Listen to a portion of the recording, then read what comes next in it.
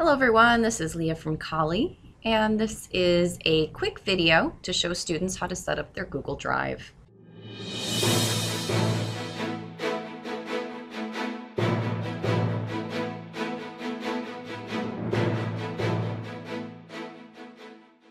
Google Drive is one of our Google Apps for Education tools that all students have access to once they enroll in their first course. To log into Google Drive, all you have to do is go to the portal, log in, and then click on the Google Drive icon. You're going to have access to your Google Drive account even after you graduate. So you want to make sure you start off on the right foot and set it up in a great way so that you can constantly come back to it, know where things are, and continue to add to it even after you graduate. So let's go ahead and get started. This is our COLI recommended way of setting up your Google Drive account.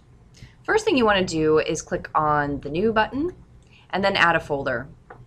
Now, even though you might have folders and files in here, that's absolutely fine. We're going to start fresh with a new folder. We do have other tutorials in our Google Apps for Education wiki that show you how to move folders and files around. So if you wanted to move any existing folders and files into the folder we're about to create, just go and check out one of those tutorials. Now you get this screen and we want to name it, but let's think fast. We either want to name it Bachelor's or Master's, and then create. Now inside of this folder, and note I just double clicked to get inside of this folder, I want to go ahead and start creating semester folders.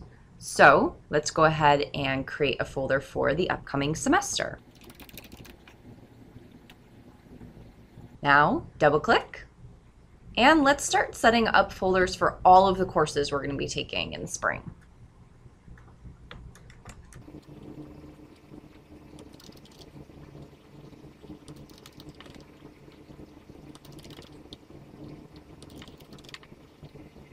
Once we have all of the folders set up for all of the classes we're going to be taking that semester, what we want to start to do is build out those folders according to the syllabi that we have.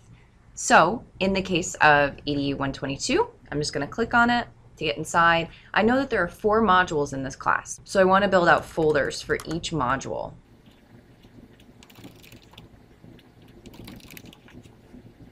Once all of my folders are created for each of the modules, I can then start to build out other folders inside of those folders. Now, if you're not sure what kinds of folders you're going to need inside each of your course folders, don't worry about it. You can always create them on the fly, and you can always move things around and delete old folders. So let's take a look at what we've done, and note we can follow our breadcrumbs to kind of backtrack and see what we created. So we created module folders inside of course folders, and the course folders we created inside of semester folders. All of the semester folders actually are going into a degree folder, and that degree folder is found within our main Google Drive area. We hope this tutorial was helpful for you, and happy organizing!